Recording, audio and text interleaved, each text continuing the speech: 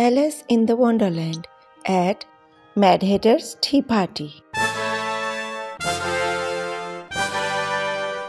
There was once a Mad Hatter, a peculiar fellow, who lived in a strange little house in the woods of Wonderland. Nearby lived a friend of his, the March Hare. One day, the March Hare heard that it was the Mad Hatter's birthday. So he baked and iced a birthday cake. Then, down the woodland path, he went, singing as he skipped along. The very merriest birthday to you. The very merriest birthday to you. The Mad Hatter was delighted. He called his friend the Dormouse, a sleepy little soul, and what a jolly time they all did have. They decided a birthday party was the best of all possible fun. The next day, the Mad Hatter kept thinking of that party and of all the jolly songs they sang.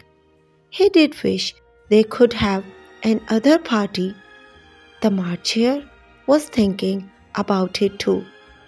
How he longed for another piece of birthday cake, and the sleepy Dormouse wished for another cup of tea.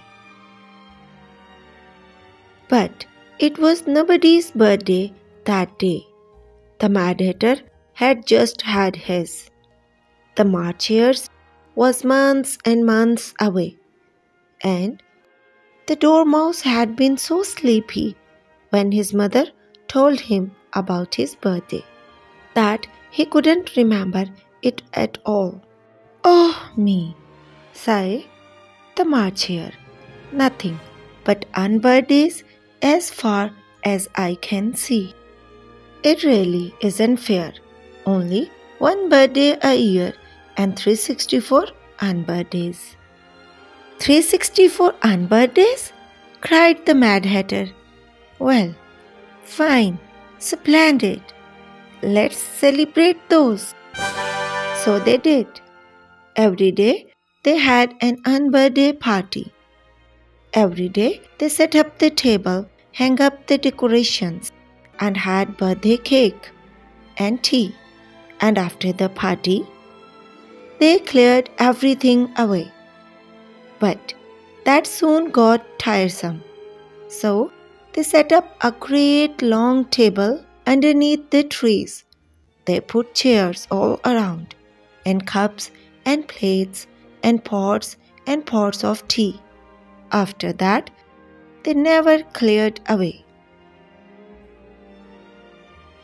When things got messy, the Mad Hatters would call out, "Move down, move down."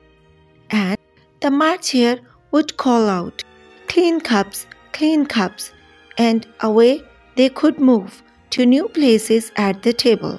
So the unbirthday party went on, and every day they happily sang, "A very merry unbirthday to you, a very merry unbirthday to you." All that singing and moving around got to be too much for this sleepy Dormouse. Since he was so fond of tea, he just chose himself a teapot, climbed in, and stayed there. Now and then he would open a drowsy eye and join in a bit of the fun. As Alice walked through the Wonderland woods, seeing the most unusual sights, she heard the singing through the trees. "It sounds like a birthday party," she thought. So she hurried along to see. And through the Mad Hatter's gate she stepped. She saw the colored lanterns hanging from the trees and cakes on the table. And she heard the jolly song, "A very merry unbirthday to you." To who? "A very merry unbirthday to me." Then the Mad Hatter saw her. "No room," he cried. "What are you doing here?" "Why, there seems to be lots of room," Alice said, I heard you singing in the woods, and it sounded so good." "It did?" cried the Mad Hatter. "What a charming child! Come in.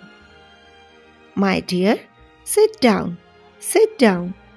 They urged her into an empty chair. "Whose birthday is it?" Alice asked. "No one's. It's an unbirthday party," they said, and explained what an unbirthday party was. "Why, then it's my unbirthday too," Alice said. "A very merry unbirthday to you, a very merry unbirthday to you," chorused the Mad Hatter and the March Hare.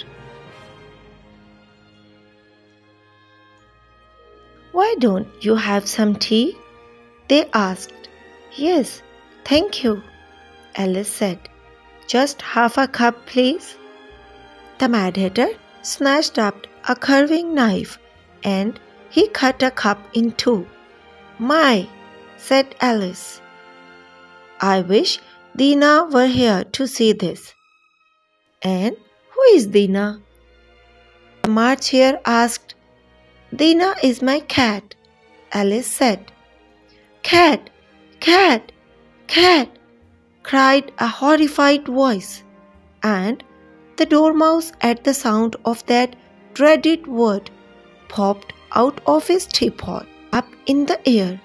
"Well, I never thought," Alice began, as the Dormouse floated slowly down, singing to himself. "Would you like some more tea?" asked the Mad Hatter. "How can I have more?" asked Alice, "when I haven't had any yet?" "Oh, well, all right, don't," slugged the Mad Hatter, and he drank the tea himself. Move down," cried the March Hare.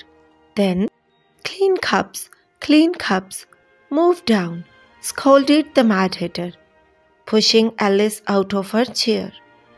"This is the silliest party I have ever seen," said Alice. "I'd rather have one birthday party a year and know what I am about." She stalked out of the gate and off through the woods. No one seemed to notice that she had left.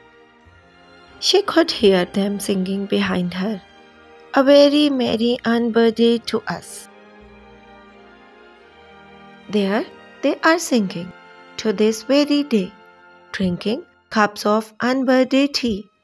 If you should wander through Wonderland, the wonderlands of dreams, perhaps you will find a little house in the woods and hear voices singing loud and free. "A very merry unbirthday to you." To who? "A very merry unbirthday to me." The end. Thanks for watching.